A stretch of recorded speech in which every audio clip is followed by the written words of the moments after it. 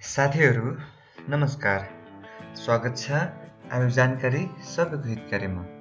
आज म तपाईहरुलाई स्थानीय तह अन्तर्गतको पाठ्यक्रम लिएर आएको छु। केही समयको अन्तरालपछि त्यसको लागि म क्षमा चाहन्छु।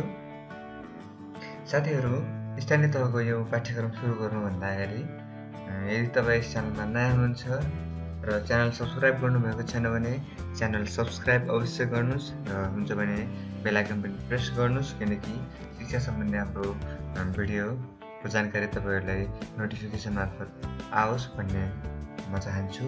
र यो पाठ्यक्रम सम्बन्धी र यो च्यानल तपाई लगायत तपाईको साथीहरुलाई आवश्यक छ भने साथीहरुसँग शेयर गर्न सक्नुहुन्छ। च्यानललाई भन्दै ढिला नगरी आजको विषयवस्तुतिर लागौं।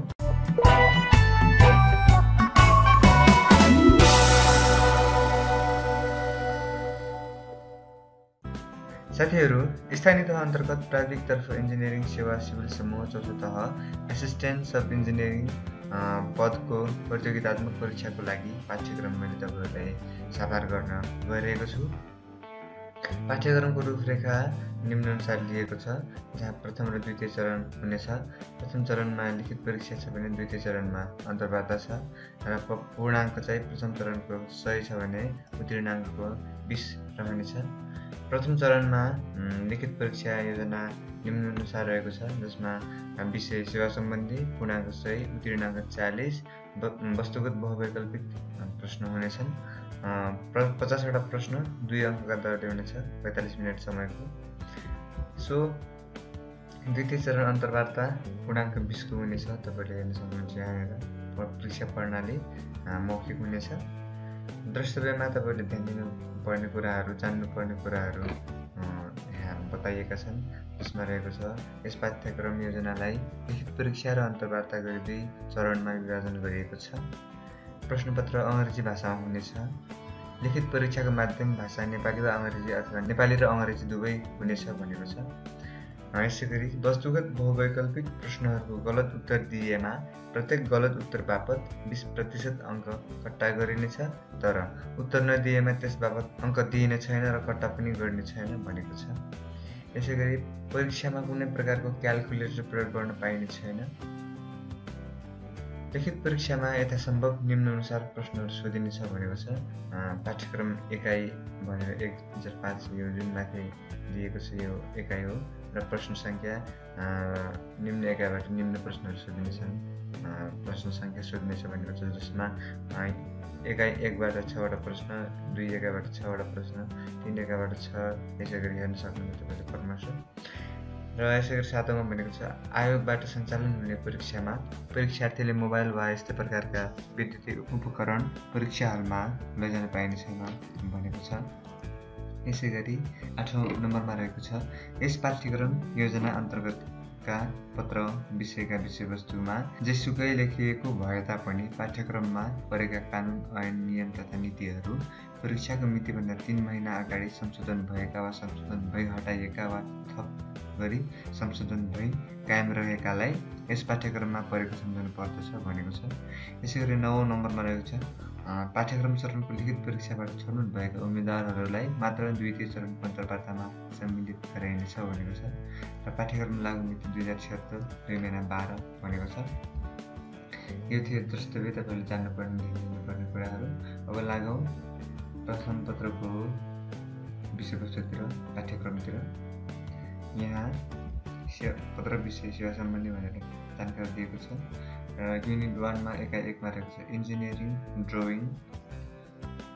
यस अन्तर्गत निम्न सब युनिट सब टाइटलहरू रहेका छन्, जसमा 1 मा रहेको छ unit dimension and there conversion with special reference to SI system.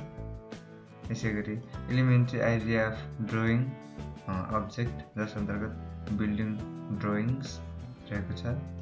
र तेस्रो नम्बरमा रहेको छ drafting techniques and methods in common practice, जस अन्तर्गत निम्न कुराहरू छन् different types of lines and effects, vertical line, horizontal line and inclined line, thick, thin, dark, light, रहेका छन् भने यसैगरी तेस्रो नम्बरमा रिप्रेजेन्टेसन अफ डिफरेन्ट मटेरियल्स जस अन्तर्गत stone, timber, glass, metal, brick, concrete, sand, अर्थ, टाइल, प्लास्टर रहेका छन् भने डाइमेन्सनिङमा element to element, centre to centre and overall डाइमेन्सनिङ भनेको छ। यसैगरी अर्को रहेको छ मेजर ड्रइङ जस अन्तर्गत निम्न बुदाहरू रहेका छन्।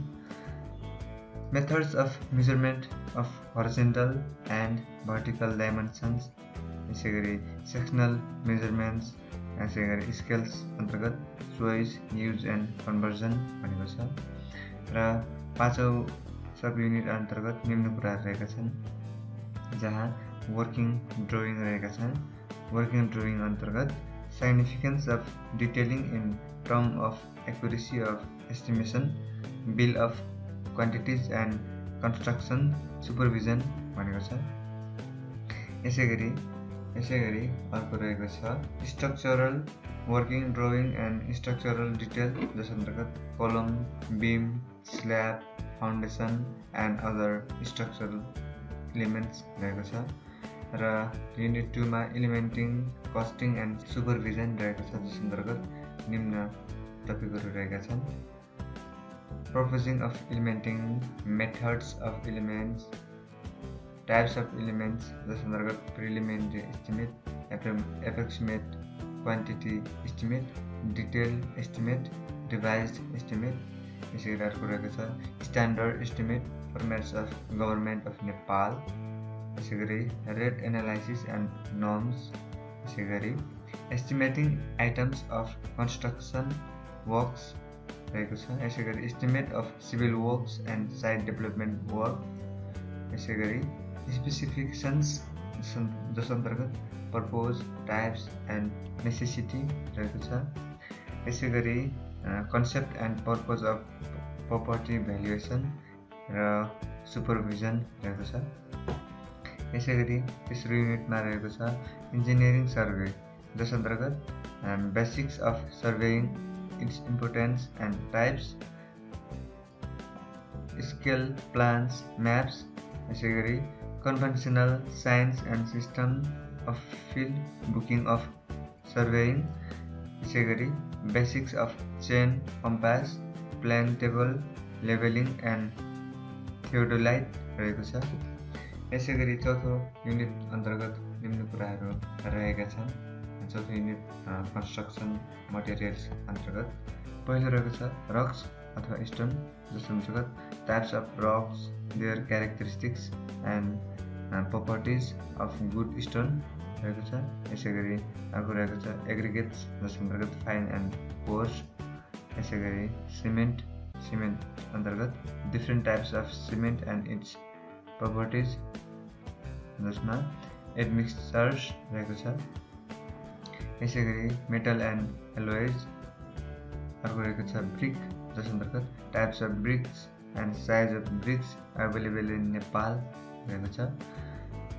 र छैठौँमा रहेको छ लाइम एन्ड सुर्खी जसमा types, properties and it's usages रहेको छ भने सातौँमा रहेको छ मोटरमा types, properties and it's usages along with प्रोपोर्सन्स रहेको छ भने पेन्ट्स एन्ड भ्यार्निसेस अन्तर्गत कन्स्टिट्युएन्ट्स, टाइप्स एन्ड इट्स युजेज रहेको छ भने floor finishes, प्युनिङ, tiles, mosaic, clay, concrete, भिनेल, marble, फ्ल्यागस्टोन्स, wooden boarding, parked रहेको छ। यसैगरी अर्को रहेको छ 10औँमा वाल फिनिसेस अन्तर्गत प्लास्टर्स जसमा सिमेन्ट, लाइम एन्ड मड रहेको छ भने प्युनिङ एन्ड क्ल्याडिङ अन्तर्गत वुडन, स्टोन, टाइल्स, मार्बल्स रहेको छ।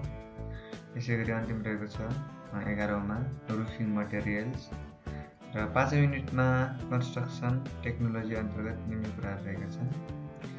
डिस्क्रिप्सन्स एन्ड अब्जेक्टिभ्स दोस्रोमा रहेको छ टाइप्स अफ कन्स्ट्रक्सन वर्क्स जस अन्तर्गत masonry works, concrete works, flowering works, finishing works रहेको छ भने construction of building components, earthquake resistant building construction, यसैगरी टेम्पोररी कन्स्ट्रक्सन्स र rural technology and alternative energy भनेर यहाँ भनेको छ।